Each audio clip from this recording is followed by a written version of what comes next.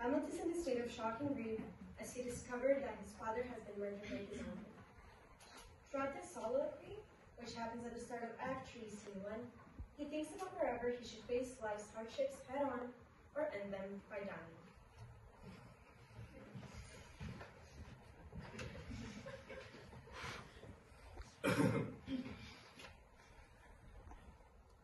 To be for real or to not be for real? That is the question. Should I just let life cook? Or should I, let life hit different? And with that, do I risk becoming mid?